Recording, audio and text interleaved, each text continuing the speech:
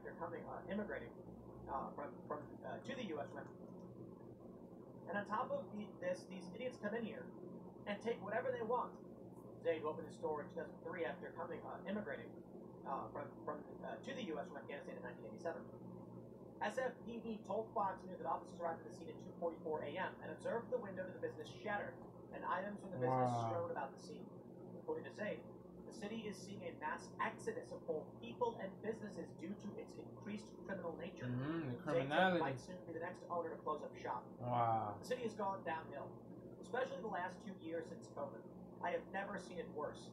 People are afraid to come shopping here because they're either going to get robbed or someone will break into their car. Yes. That's real issue. You go to SF. They're going to smash the back window of your car. They're going to steal your luggage. It's what they do. They do it all the time. It's horrible. CNN. It's horrible. We might have to shut it down, he said. Our safety is more important than making a living in this city. Yeah. And they just had that commercial where it's like, come to San Francisco. Oh, please don't.